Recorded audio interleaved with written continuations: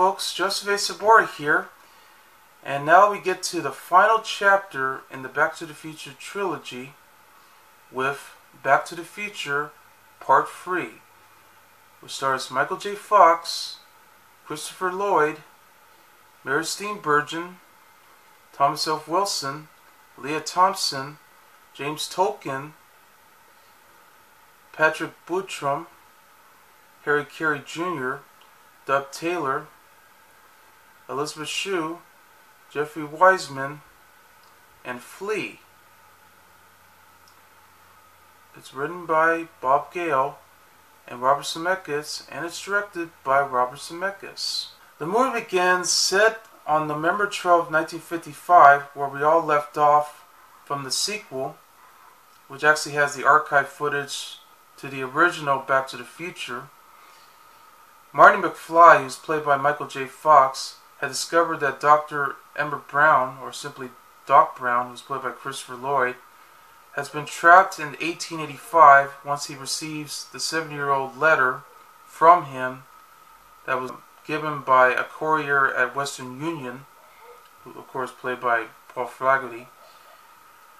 Marty decided to use Doc from 1955, just as Doc decided to send Marty from 1985, of course, was all the way straight back to the future.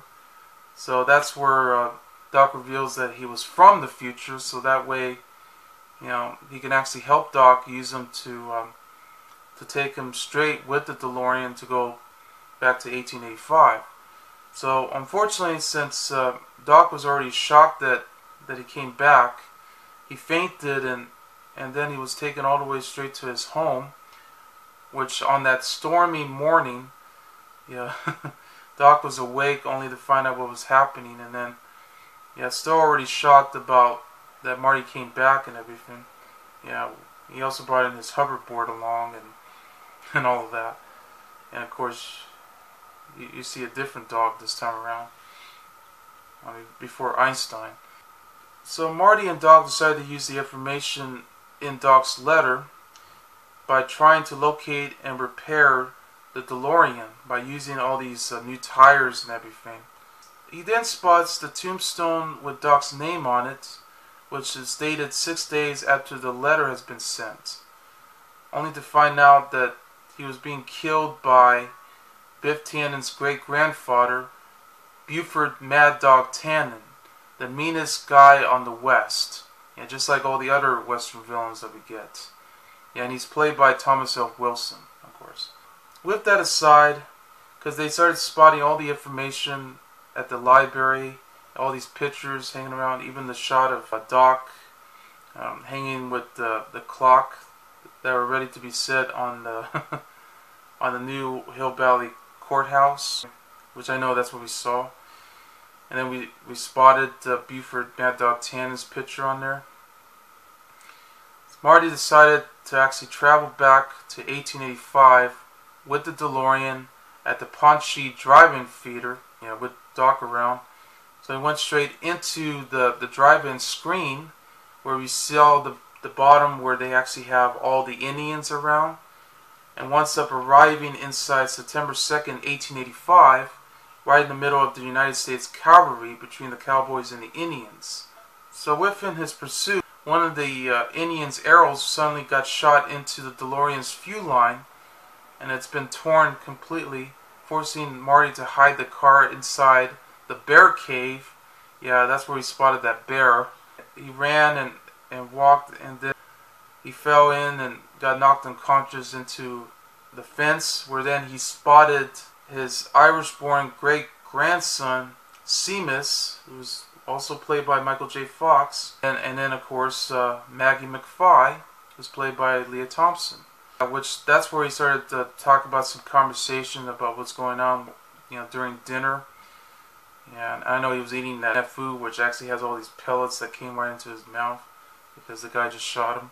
Marty did spotted their firstborn child, who happens to be the first baby born in America. And I know there was that scene where when Marty actually picked up the child, he actually says, "So you're the first baby born in America, and you peed on me." Oh man, that was funny. So then Marty decided to walk all the way straight to Hill Valley, where the whole entire town is simply a western town now. Yeah, you see all the places all the way set that's just like any other western town that you saw. So that was a perfect location to know what Hill Valley looks like. And yeah, you can even see the Hill Valley courthouse already being ready to be built. So they're already planning on doing that. You can even see the clock that you saw, so that was really cool. So then he winds up straight into the saloon just to have ice water. And then all of a sudden he spotted Buford and his gang. Yeah, with Marty already dressed up as a cowboy and everything since before he arrived here. Suddenly he reveals his secret name, which I know that's the name of the actor and director, named Clint Eastwood.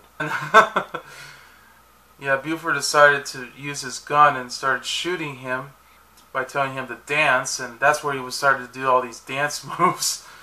Yeah, from Michael Jackson. Yeah, he's doing the moonwalk and the spins and everything. Then he was being chased by them till all of a sudden he's been hanging into the rope from Buford and swinging him all the way around Hill Valley, and then he tied him up to the courthouse until Doc shows up with a telescopic gun that he has and shoots the rope, which had already been hanging Marty around. Yeah, just to save him, and already ready to actually planning on shooting Buford. So then they all escape and already planning on actually going on a showdown between him and Doc, of course. So then when Doc finally spotted Marty, they wound up agreeing to leave 1885, but because the DeLorean was running out of gas, they are unable to accelerate the time machine to go straight up to 88 miles per hour.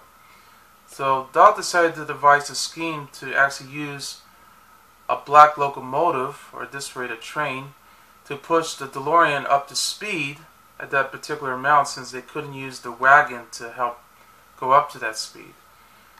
So then Doc and Marty explored a rare sparrow, as they intended to use a spot which they actually used to actually spot the scene where they were going to set the locomotive into the ravine, which is known as the Cernache Ravine, until they spotted an out-of-control horse-drawn wagon, only to find out that the passenger inside was a teacher named Clara Clayton, who's played by Mary Steenburgen. So Doc winds up saving her by falling into the ravine, and then and the two decided to fall in love with each other. It actually happened all this time once they tried to set up a model by using the train and the time machine connected together to go all the way straight by 88 miles per hour into the ravine. So that's where it'll go. So anyway, Doc started to fall in love with Clara, and they've been talking, and they started to fix the telescope that she has, and he says, when you turn to this knob, it's all fuzzy, but if you turn to the other knob, everything becomes clear. Yeah, that scene. So they're already being ready to go to a town festival. Yeah, which that's the scene where Marty was trying out that gun by shooting all these targets. Yeah, it was basically a shooting game that they came up with, where they had to shoot all these bad guys as targets. And I know the guy actually says, "What did you learn to shoot like that?" And he says, 7-Eleven. Buford and his gang shows up at the town center, where we then also spotted another great-grandfather named Strickland. Yeah, who's played once again by James Tolkan. Yeah, because he does look exactly like the Strickland that we know, who's the principal. But this is basically a great-great-grandfather of him. But he also has it along with his kid. So just to stop the game, because they're about to ready to shoot Doc right in the middle of it. And then Marty actually saves Doc by using the frisbee pies. He spins it around and knock Buford's gun away, and it actually shots Doc's hat as it blew up, and he's just telling him to lighten up, jerk. So then suddenly they rearranged the showdown by having Buford actually calling him a yellow belly, sort of like, yeah, which is basically chicken, which it means. And then so they decided to create a showdown now with Marty and Buford. Yeah, which is going to be set on Monday, at the same time that Doc was going to be killed, which didn't happen this time around. So that's when we spotted the picture that he took with the tombstone, already revealing his name, but it was yet to disappear. So now it's going to replace his name in there under the name Clint Eastwood. So yeah, he's saying, "Great Scott!" And Doc says, "I know, this is heavy." But of course, Doc and Clara were spending more time together. They were talking about a book by Julius Verne. Yeah, since, they started reading a lot of that. Yeah, I know Doc got into it and everything. Yeah, because they really had some good chemistry together. No doubt about it. Unfortunately, since, he's already ready to be set up to go to travel way back to 1985, which I know this is where we lead to the unbelievable truth, which I really, really did not like. I didn't like this scene, because I know Doc didn't want to leave, and yeah, that's true, because he didn't want to. But, suddenly, Marty becomes the voice of reason, kind of like what Doc was the voice of reason for Marty, since he couldn't do all this. But that's true, because he had to go back to his timeline, so that wouldn't help. So anyway, they're trying to get everything all ready to set this up by having to use the DeLorean to hook up into the black train. Doc decided that he'll just going to go up to Clara at her house and tell her that he can't bring her along, and he was ready to leave. Because that's where he reveals the truth, that, which I know Clara actually told him that, is where he's a time traveler and a scientist, and he was about to leave on the time machine back to 1985 so he could send Marty over there. That's where she got so mad at him that he slapped him in the face. Yes, and that's the main reason why I hate the unbelievable truth, because this is the scene where when you have one person who reveals their true identity, especially when that other person had told them to tell the truth, that's where they started getting mad. And I know they started crying after that too. The person who reveals the true identity winds up doing some stupid things after that. He even leaves. I hate that stupid cliche. They've been using that in many movies already, and I wish that cliche just fucking die already. Why can't they just make a much better unbelievable truth cliche by actually trying to reveal the truth and have them understand that all of this is just part of the whole idea, because they knew this was going to happen later on. So that's where it did actually happen, because once Doc started feeling very heartbroken after what happened, he decided to go all the way straight to the saloon where he was planning on drinking that whiskey. He was going to drink the whole entire bottle, but he spent the whole time just talking to the gang, about, the future and how everything's going to lie on it and everything. Spends the whole entire morning talking about that until Marty showed up into the saloon, and they're about to ready to leave, only to find out that once he drank the whiskey, because it was only one, he actually fainted. So then the bartender, along with the rest of the gang, decided to create their own wake-up juice for Doc, so that way he can be awakened, only to soon find out that once 8 o'clock is almost arriving, Buford and his gang already showed up on time, or at this rate really early, just ready to actually duel with Marty. The only problem is that Doc is already unconscious, on the wake-up juice that he's been drinking, because he drank all that water that actually happened. So at this rate, he was basically given some minutes already, which I know he actually says, he's an asshole. I don't care what Buford says, I don't care what anybody says. Yeah, because he was already counting him to leave out of there. So anyway, Doc and Marty went back on the back door, and all of a sudden he spotted one of Buford's gains and ready to shoot him, and then Marty wants up straight into to where the furnace is. That's where he spotted that part that's been shot out, and decided to use that part as a bulletproof vest so it could be all set up. And that's what it did too, because once Marty came along and ready to duel with Buford, yeah, he got shot, but then when he got up, he just got up and he was ready to actually punch Buford. Yeah, once Buford actually punched his chest, only to find out that there was a metal plate on there, as it hurt his hand. Yeah, and then he took that out and he started punching him all the way straight into the tombstone. Yeah, he kept on punching him a lot.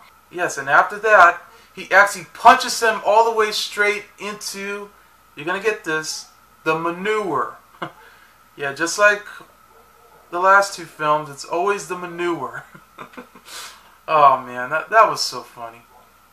And that's where he says, I hate manure. So Buford got arrested now, and now Doc and Marty are on their way to go straight into the DeLorean that's already been set on the train tracks. But of course they had to use the locomotive by actually disguise themselves at gunpoint straight to the train conductors by actually using it as a science experiment. Yeah. So then Clara already on the train to San Francisco, only to find out that he overhears the salesman at the saloon that Doc Brown was actually over there, how they're talking about what was happening and what was going on until Clara found out that it was Doc in the saloon, and so she decided to use the emergency brake to escape from the train and was ready to leave to find Doc and Marty. But unfortunately they already left at this point. So then, already with Doc and Marty borrowing the locomotive, they changed the train tracks all the way straight to where the DeLorean is already set, and they're ready to move by using all these free bearings that they had with red, yellow, and green, you know, all set up like this, so that way they're ready to go. So they put into the train as it moves. Then suddenly Claire suddenly just show up just right in the middle of this, and once they're trying to go all the way straight to 88 miles per hour, yeah, Claire actually hanging on to the back of the train, which then suddenly Doc actually spotted Clara already hanging on and trying to help her out of there. Yeah, which that's where it leads to bigger trouble because it was ready to explode once it hits to that particular mile. So then Marty decided to use the already, you know, calling Doc out by going straight to those miles per hour that they're going for, and already exploding already. And Marty decided to use the hoverboard to go straight into the Doc, so that way he can hang on with Clara just to get out of the train while flying and floating around, while Marty is just going all the way straight into the ravine and once he already disappears with the DeLorean that's shooting up straight into it, yeah, the train actually fell into the ravine and explodes. That's when he finally got back to 1985, where we now spotted the ravine already being built, and I know it says Eastwood Ravine. He winds up in Hilldale, which actually turns out to be a suburban town.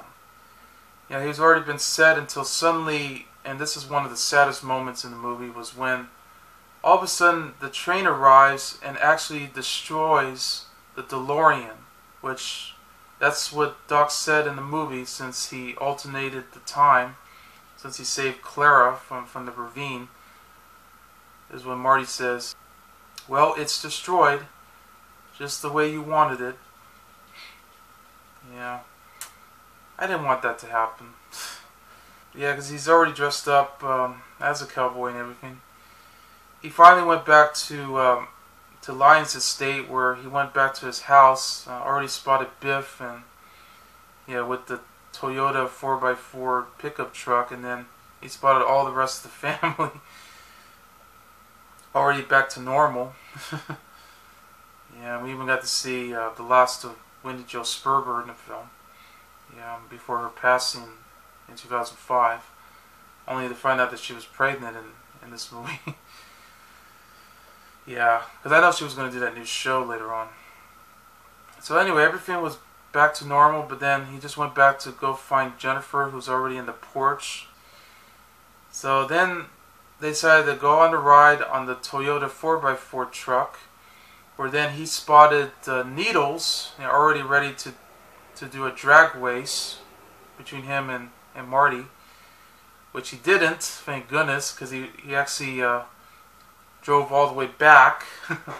So I know that's when he spotted what just happened, because he almost about to hit the Rolls Royce, almost. So then that's when Jennifer actually spotted the paper that says you're fired, and it disappears. So then when they went back to the train site, that's where the DeLorean got destroyed, he never expected this to happen, but all of a sudden the train actually shows up out of nowhere, and it turns out Marty and Clara had just came back by a modified train that he just built, using it as a time machine.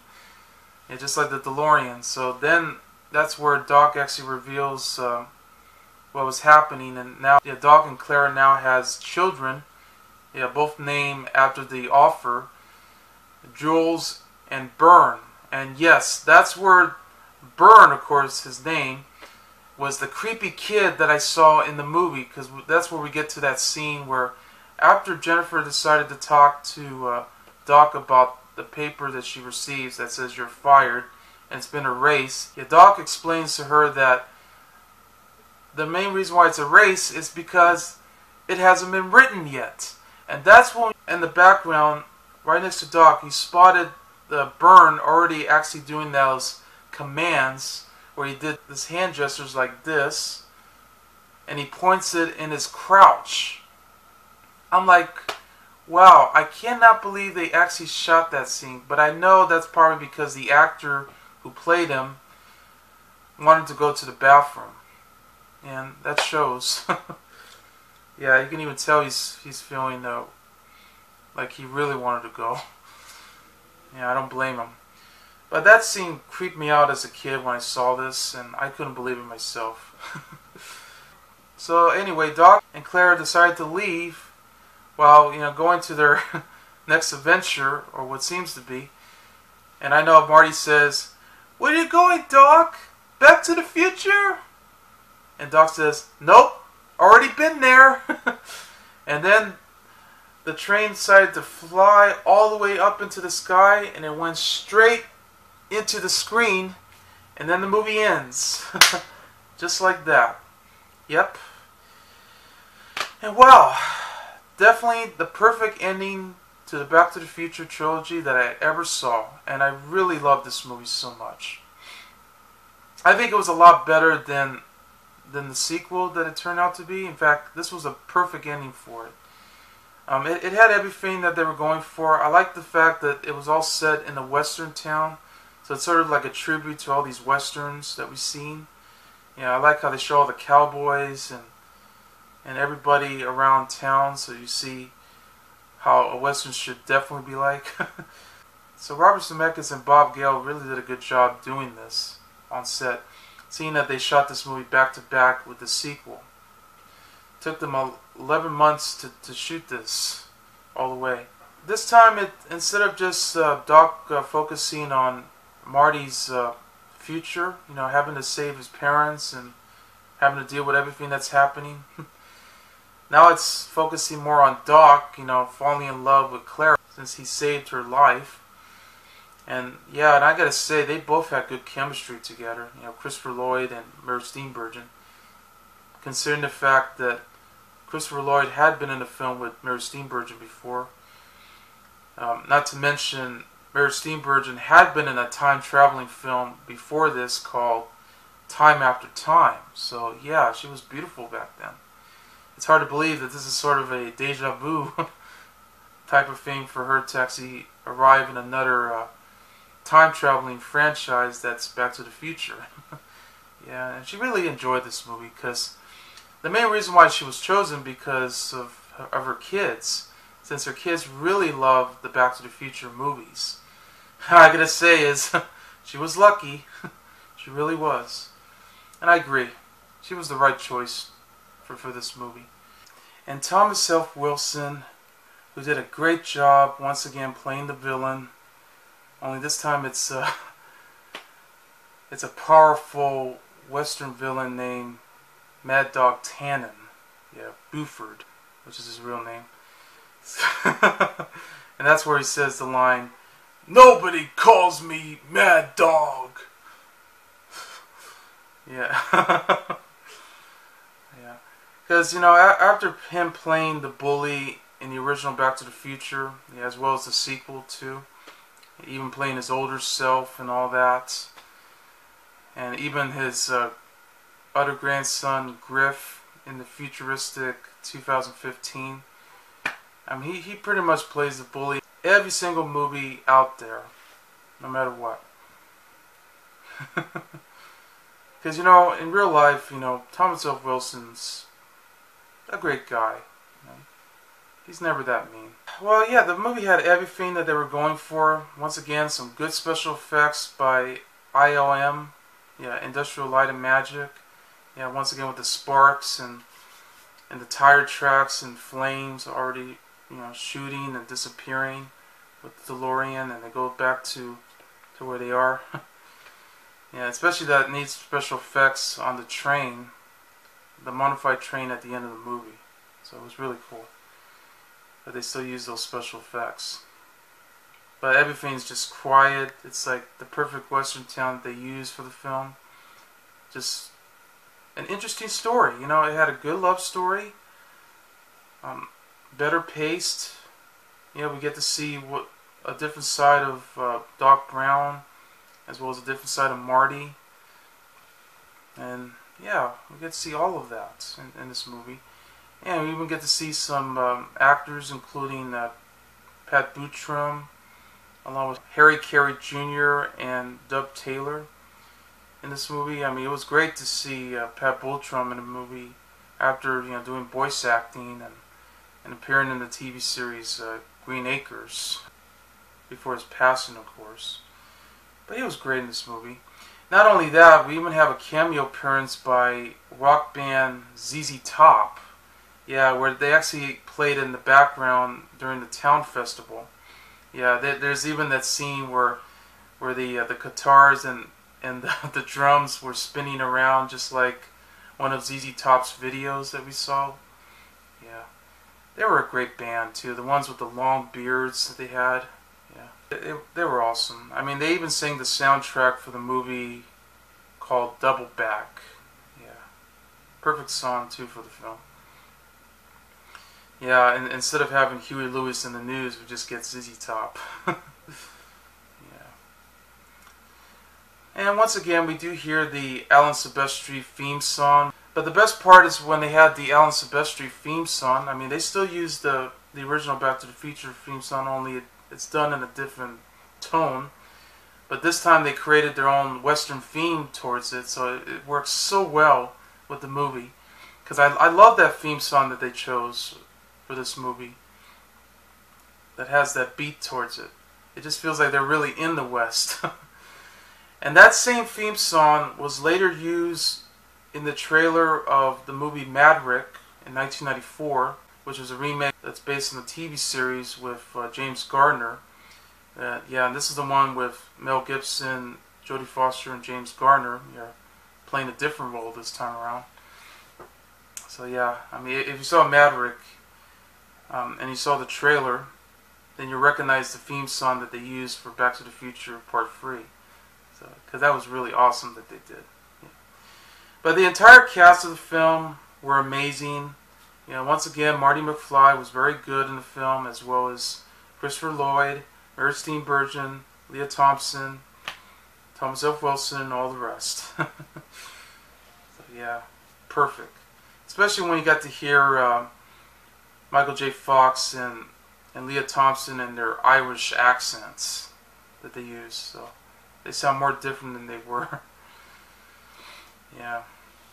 And also, this was the first film to actually use the then new Universal logo, which is celebrating its 75th anniversary at the time.